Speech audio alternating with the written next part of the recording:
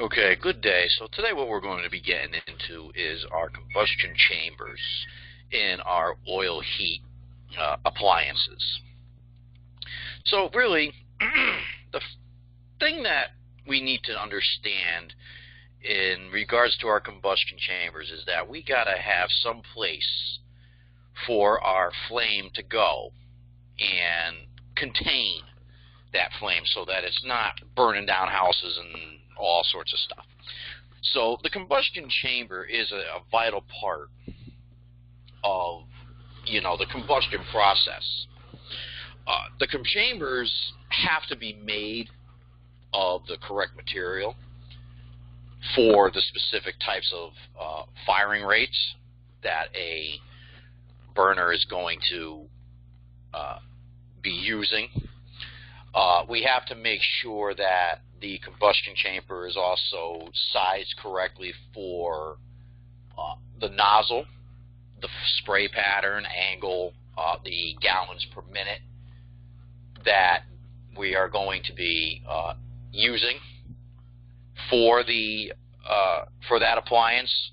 Because if we don't check into a lot of these things, we're going to have problems. We're going to have problems with the efficiency. We're going to have problems with the combustion. You're going to have units that are going to soot up. They're going to rumble. They're going to do all sorts of crap if the combustion chamber isn't the correct size, if it's not intact like we want it to be. Okay, so combustion chambers have really a profound effect on the first three of the four rules for good heating oil combustion. Obviously the oil has to be completely atomized and vaporized in order for it to burn correctly. The oil has to be burned in complete suspension, and I'm going to cover that in a little bit as to why that has to happen. The mixture of air and oil vapors will burn best in the presence of a hot refractory or a hot combustion chamber. So in other words, the combustion chamber has to be at a certain temperature in order for us to really burn it completely. And a minimal amount of air must be supplied for complete inefficient combustion. Well, where do we get that from? Well, we get that from the burner, right? So we got to make sure that we do a combustion efficiency test and make the correct adjustments to our burner so that we can achieve that efficient combustion. So in other words, to burn the oil in suspension, like I just previously mentioned, it means that the fire must never touch any surface, especially a cold one. If we do that, and that fire reaches a cold surface, it's going to reduce the temperature of the gas. It's going to reduce the temperature of the flame, right? So when that happens, that vaporized carbon in the fuel is going to turn to smoke and soot. And it's not going to burn right. You're going to have a sooty flame. You're going to have smoke coming out the chimney. You're going to be going back and you're going to be cleaning that furnace or boiler more than, the recommended amount of times. So we want to try to make sure that the flame, when it's in our combustion chamber, isn't hitting anything. It's sitting in the chamber and it's not impinging on the side of the furnace or any areas. So for the combustion to be self-sustaining, obviously the heat produced by the flame must be sufficient to ignite the fresh mixture of oil vapor and air coming into the combustion zone from the burner. Okay, the hotter the area around the burning zone, the easier and more completely the oil will burn. If the chamber is too small, or the wrong shape of the burner air pattern, or the nozzle is too close to the floor, there will be flame impingement, which is going to cause smoke and soot. Okay, so when we're dealing with non-flame retention burners, our older style stuff, an oversized chamber refractory will not reflect enough heat back into the burning zone to burn that carbon. Okay, so therefore you're going to have smoke. Okay, and when we have smoke, we have soot. So it is obviously our job as a mechanic HVAC guy to diagnose an incorrectly built chamber as well as to build and design a correct one. So chamber material, there's a lot of them out there. Okay? There's at least 5 that are commonly used for our combustion chambers. Okay, so the chambers, they should heat up quickly. They should reflect as much heat back into the burning zone as possible and cool off quickly when the burner shuts down. So out of those 5, the first one that we're going to discuss is the insulating fire brick. Now this type of stuff, it's porous in nature, it's light for this type of material, and it makes highly resistant to the penetration of heat. Okay, the side of the brick facing the fire glows red in about 15 seconds, while the rear surface remains relatively cool. Okay, for fires up to 3 gallons per hour, you can use 2,000 degree fire brick. It will take up to about 3,000 degrees, but it will not necessarily work very well. It's going to kind of break down over time simply due to the fact of that violent rumble and that high firing rate. Common fire brick, or better known as hard brick, this weighs more than your insulating brick and can absorb much more heat before it begins reflecting any back to the burning zone. It is not used for residential purposes, but is used in a lot of your commercial units because it stands up better to the high shocking load of high firing rates.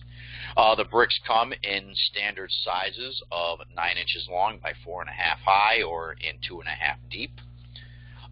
It is also made in runners or in precast chambers. Your metal fire chambers. Metal fire chambers are used primarily in your factory-built, quote-unquote, packaged units because they can be shipped in place without damage or breakage and do not require any sort of bracing. Metal chambers are much better than your common fire brick. However, they are sensitive to improper nozzle selection and overfiring. These types of chambers are very, very temperamental to the firing rates that we are dealing with in our chambers. So if we do have metal fire chambers in our burners or in our boilers and furnaces, we have to make sure that our firing rate, our nozzle sizes are to the factory specifications for that unit. Otherwise, you're going to basically put a hole right through that type of chamber. If we have a nozzle that is too high or a lopsided fire, can distort or even burn a hole through them, really. They really don't hold up very well to those types of situations. Direct flame impingement on the chamber has to be avoided at all costs. The metal chamber must have free-flowing air behind them to keep them from burning through. So obviously we got to have air that's going to take that heat away from that heat exchanger or from that chamber. If not, it's going to just deteriorate. Okay? Do not put any kind of insulating material, including soot, around the chamber. The higher flame temperatures of flame retention burners is tough on all your metal chambers. It is usually a good idea to replace a burned out metal chamber with a precast ceramic one.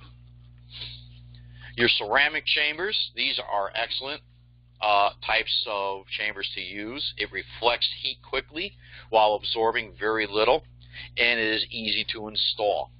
If the old chamber is still in good condition, you may use ceramic blanket material to line the old chamber.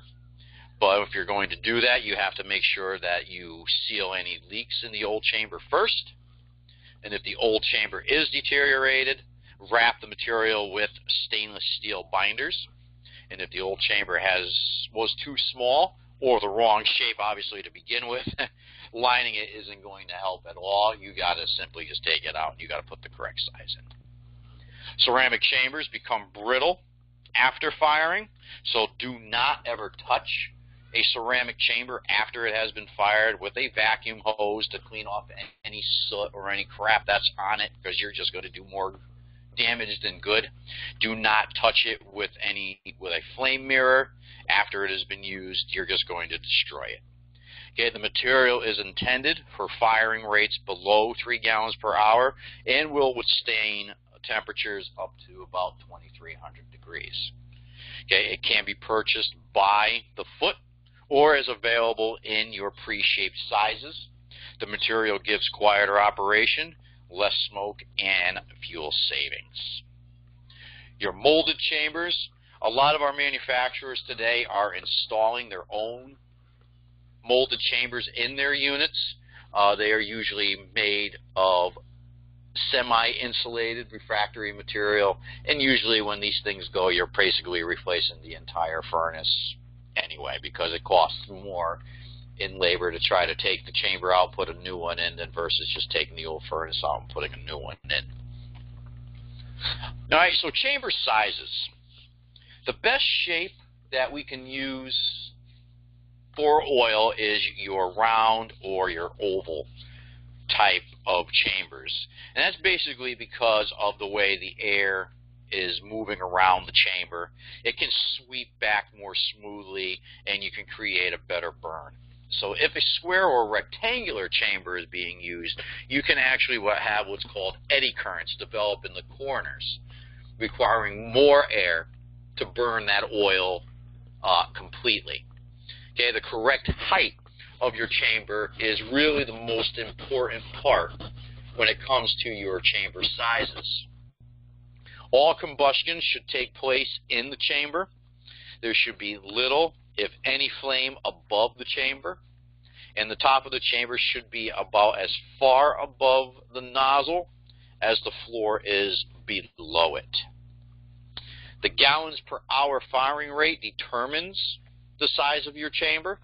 If you have a firing rate of anywhere between 0.75 to 3 gallons per hour, that's going to require about 80 square inches of chamber floor space per gallon of fuel. If you're firing anything higher than that, for example, about 3.5 to 5 gallons per hour, that's going to require about 90 square inches. Okay? And if you're firing over 5.5 gallons per hour, you're going to need 100 square inches per gallon. So what we use to figure out what type of chamber and sizes that we need, we actually have charts that we can honestly use. So if we are using a burner and we're dealing with a nozzle, say about 0.75 gallons per hour, we need at least 60 square inches of combustion chamber area that we're going to need. If we're going to deal with a square chamber, we need at least an 8 by 8. Okay? Our round combustion chambers, we need at least a 9-inch diameter chamber for those types of stuff. So if we're dealing with and we're taking measurements from our nozzle to the floor, we can honestly take we know what type of size that we need. So for this one here, height from the nozzle to floor in our inches, if it's a conventional burner with our length and height, we need 5 by 5. Okay? So we have charts that we can use to figure out what type of burner that we're dealing with. So a conventional burner, length by width, okay, 5. Conventional burner, single nozzle, all right, kind of goes with the same. Sunflower flame burner, single nozzle, 5. Okay, if we're dealing with a, let's see, let's go with we're dealing with a 1.5 gallon per hour nozzle. Okay, our chamber here, we need a 120 square inch area, or an 11 by 11 square inch combustion chamber, or a 12 by 3/8. Okay, so there's all different types of charts that we can use to figure out the size of the chamber that is preferred for a particular gallon per hour nozzle. Obviously, this chart here is for your 80 square inch per gallon nozzles. Where do we find these types of information? It can be in a mechanical code book. It can be with the manufacturer specifications. We just hopefully have to have the information there to kind of help guide us figure out what size nozzle or what size combustion chamber that we need. Okay, recommended minimum inside dimensions of your refractory type combustion chambers. Well, for that, we have to, again, take a couple of measurements. Okay, length, width, and our C dimension, as what we like to call it. Okay, so when we're taking these types of readings, first off, we have to know the size nozzle that we are dealing with. Okay, so if we're dealing with a 0.5 gallon per hour nozzle, okay, we need to have at least a minimum for our length of our entire type of combustion chamber. We need at least 8 inches. Okay, our width from top to bottom, we need at least 7. Okay, and our dimension, which is taking from the floor to our nozzle, or from the center of the flame, basically, we need at least 4 inches across there. Okay, so you got to kind of take some measurements. You got to have a ruler to do this. Okay, suggested height for that particular type, 8 inches. Okay, so from 8 inches off of the floor. Minimum diameter, obviously, is 8. Okay, when we're taking our burners and we are inserting them into our combustion chambers, the burner head should be a 1/4 inch back from the inside wall of the combustion chamber. Okay, under no circumstances should the burner head extend into the combustion chamber, and if the chamber opening is in excess of 4 3/8 inches, additional setback may be required. Obviously, when we are setting our burners into our units, we want to follow your manufacturer's recommendations and set them to the correct dimensions as we need. So obviously, when we're doing this, you really should always have at least a 1/4 inch back from the inside of your combustion chamber.